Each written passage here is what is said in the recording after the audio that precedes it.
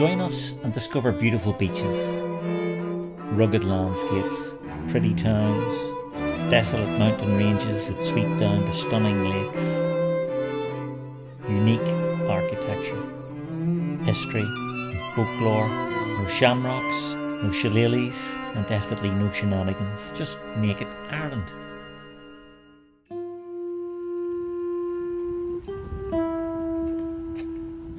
After the release of Naked Ireland videos that looked at the demographic change in the loyalist village of Belfast and in Belfast Sandy Row, I was asked if I would take a look at the Lower Ormeau area, a Republican enclave of South Belfast, with a view to seeing how it has changed, if at all, in recent years.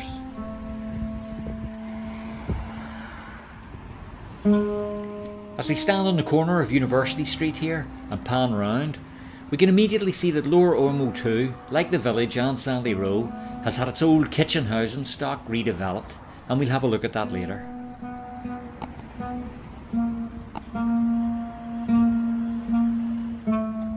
But first, we'll take a walk up the Lower Ormeau Road itself. The Ormeau Road, now also a very ethnically diverse part of the city, is a busy thoroughfare into the city centre. It's divided into the Lower and Upper Ormeau by the River Lagan, which we'll see in a moment as we'll be walking up that far.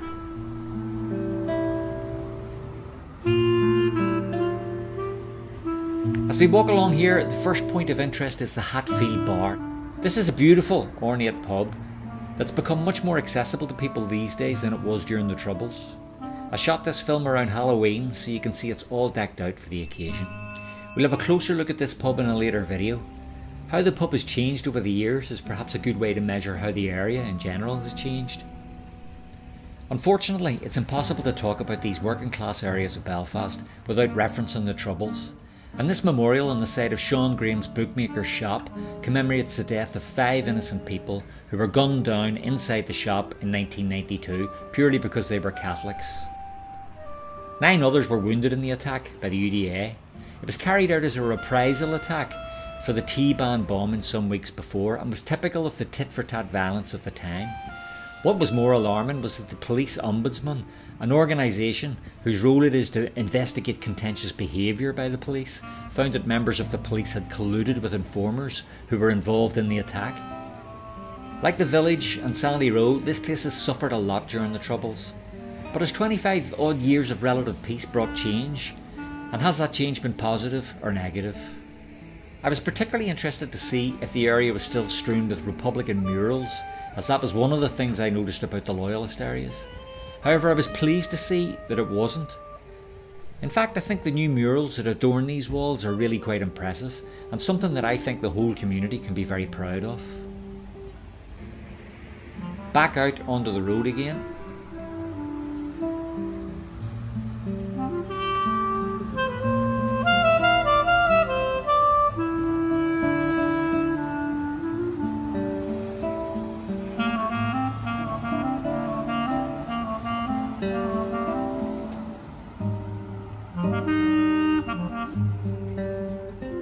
Looking down Rutland Street, we can see that much of the old housing stock still exists, although we'll check out the new estate of Lavinia later on. Meanwhile, on the road we can clearly see evidence of a demographic shift, as the various ethnic minorities have made this area their place of business. We can see the Bangla Bazaar Asian and African foods across the road there, and an African Caribbean supermarket on this side, and a hairdresser's.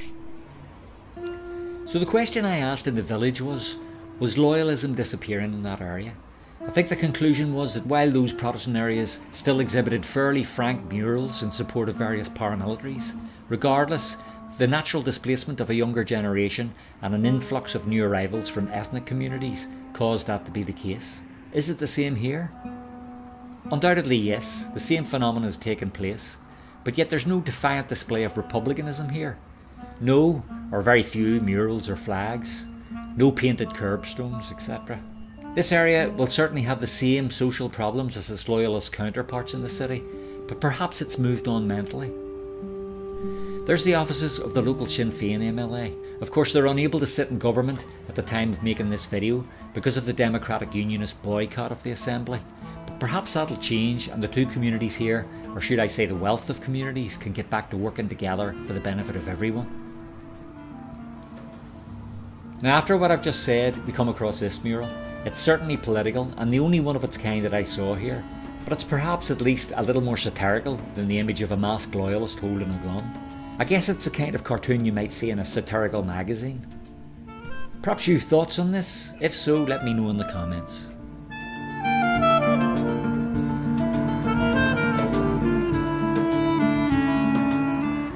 We've now got as far as the embankment on the River Lagan, and we see this interesting sculpture which has a piece of verse whose exact translation from the 9th century Irish is a little in dispute, but this is a tribute to the poet Seamus Heaney, the Blackbird of Belfast Loch. Then I noticed this plaque on the gable wall opposite, which sadly is much less uplifting. It basically commemorates the life of a young 16-year-old who, while daubing some graffiti on a wall, was shot and killed by a plain-clothes policeman. No one was ever convicted. It was just one of those bizarre and tragic events that plagued this part of the world for so long. I remembered this incident well actually, and was so saddened to be reminded of it here. And here we are now at the Ormeau Bridge. For several years this was a point of standoff between loyalists and nationalists. Loyalists wanted to parade down the road and nationalists of Lower Ormeau didn't want the march to go through their area. I'm keen to move on from troubles related events, but it's hard to avoid making reference to them when you start examining these working class parts of Belfast. I head now round the streets that make up this Lower Ormeau community. Some nice little terrace housing. It's old, but it's still looking quite good.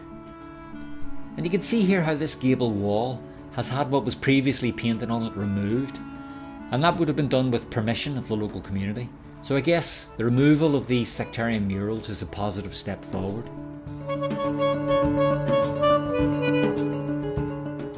I like the trees along this road. And here we see some more modern houses, albeit built to blend in with the old. They look pretty good.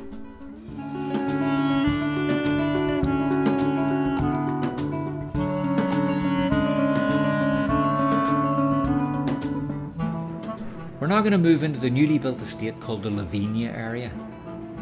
Immediately I see murals and I'm keen to see if they're sectarian or Republican. On a closer inspection, they seem to be community youth murals about mental health, etc. So while the subject of the murals points to the social difficulties experienced in the area, at least they're positively addressing them.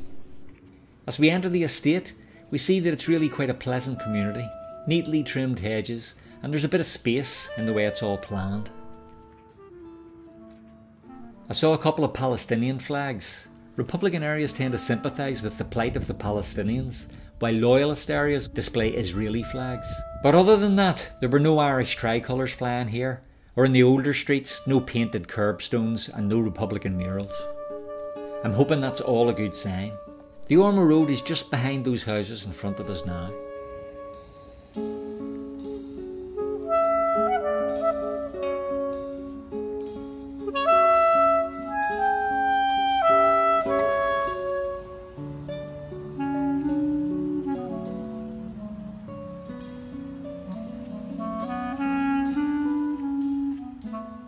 And we'll finish our film with this last look at the Hatfield as we've come full circle.